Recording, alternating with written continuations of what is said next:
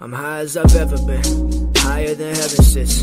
Roll up my weed and think about my exes and jealousness, how to stay current and relevant. What's going on, guys? It's your boy Watt here.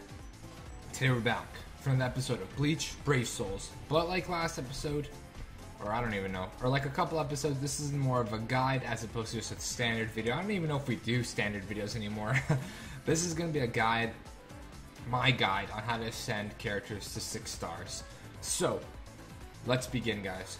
First off, you're going to need one of the 6-star ascendable characters. The 6-star ascendable characters are as followed. Byakuya, the regular one, the basic Byakuya. Red Kenpachi, Bankai Ichigo, Sajin, Grimmjow, Uryu, Mayuri, Bankai Soifan, Shinji, and as well as the master himself, Gin.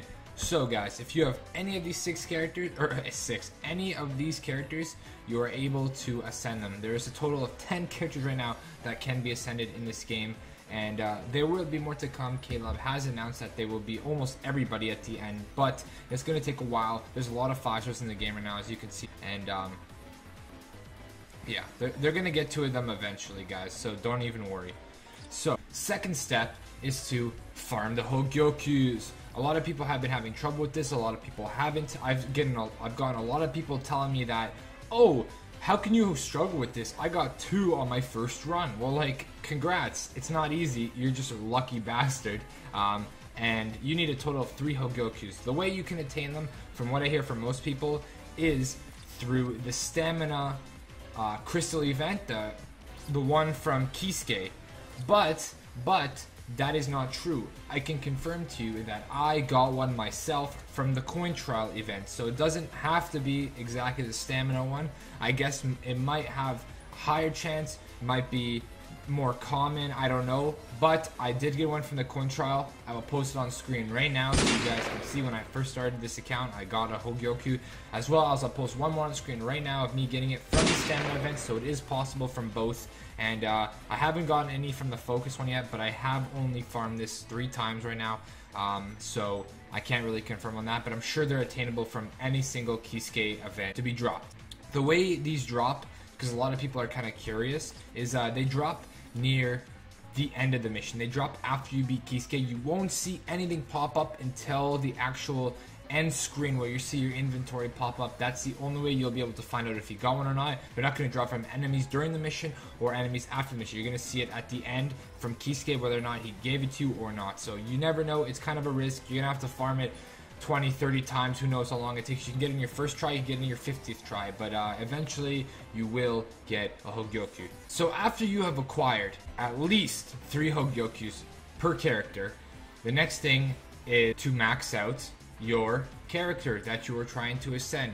So I wasn't too sure on how to ascend my Soifan, for example. I got her to level 100 and I didn't see the option pop up.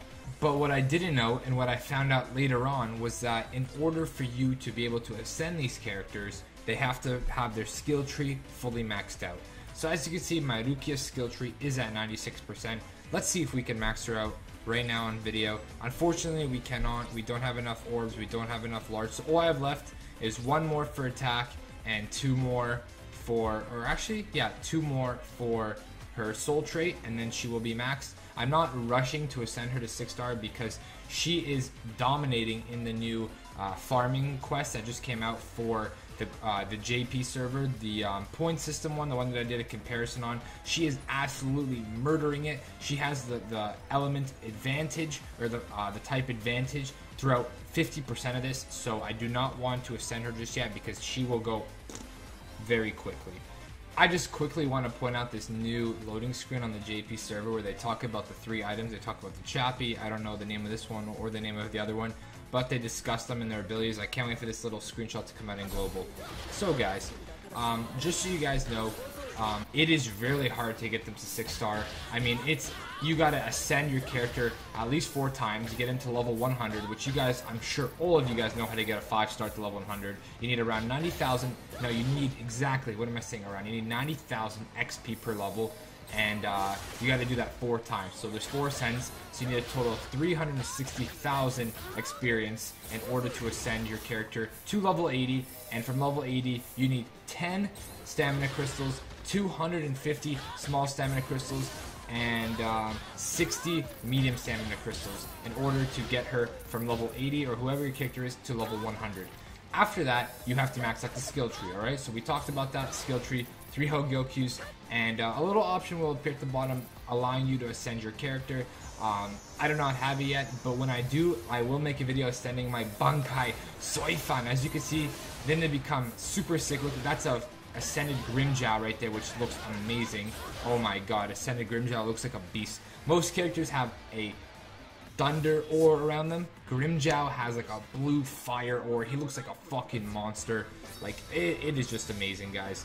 So once you have ascended them, this is just a little extra news. I don't know if a lot of you guys are going to need this information, but once you have ascended them, they will get a new skill tree, and they will require these special crystals, which aren't out on global yet, but will be coming soon to you guys, so don't worry. It's just because the whole concept of 6 stars hasn't come out on global yet. It is only strictly for JP, but there's a Yorichi. It's similar to Kisuke's event, but it's Yorichi's, and she does drop crystals as well. These are but she drops jewels. Sorry, they're not called crystals, these are called jewels, and she drops focus jewels. There is stamina jewels, defense jewels, SP jewels, and attack jewels, just like you would. And as you can also see here on the screen, 75 orbs you attain when you max out a 6 star, which is pretty cool. I like that. It should be 100 though, considering how much XP it takes to ascend a character to max. Just so you guys know, if you thought ascending a 5 star took a long time, 8 5 stars, 16 4 star, or 64 3 stars in order to max out a 5 star character. 6 stars take double, guys. So it will take 16 5 stars, 32 4 stars, and 128 3 stars to max out a 6 star character. But we'll get into that when we actually get the 6 star character, and I'll discuss them. I don't know why it lagged for a bit there. Oh, it's lagging a lot. Well, regardless, I hope you guys enjoyed this video on how to ascend. Once you have all that, your characters will look like Shinji over here and look like fucking beast. And my Rukia is super close, guys.